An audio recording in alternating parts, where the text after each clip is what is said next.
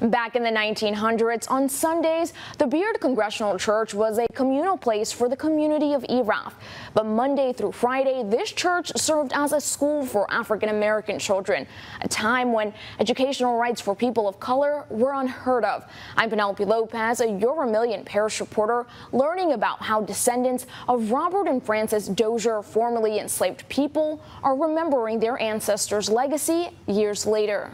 As a young child, I grew up just down the street. I can remember the soul-stirring gospel music and preaching that came out of this little church. Erath native and educator Dana Como So here's some original pews.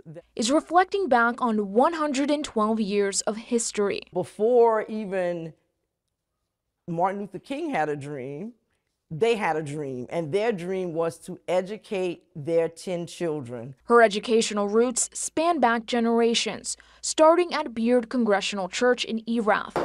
Founded by Robert and Frances Dozier, formerly enslaved people who migrated over from Kentucky. Cuomo is their great-great-granddaughter. I think about, wow, they actually put their lives on the line because, just coming out of slavery, very rural. We're in the Jim Crow era.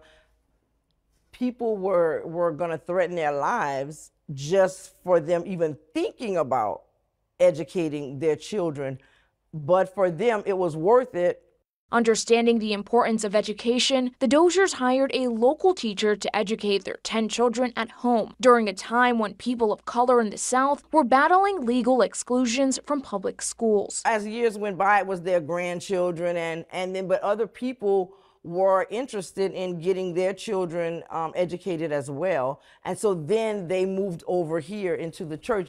Today, their legacy lives on. So we're in front of a Dozier Elementary School, which is just a couple steps away.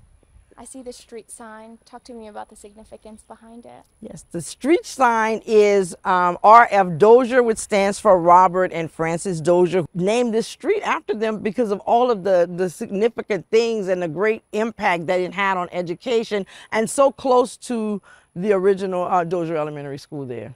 Dozier Elementary, a prominent school in the community, was a direct result of their push for education equality. And Cuomo, along with the other descendants, are making sure their history is never forgotten. They're working on restoring the church to its glory, slowly converting their wooden church into a museum. And Founders Day is this upcoming Saturday in Erath at the City Park, starting at 11 a.m. More details can be found on KATC.com.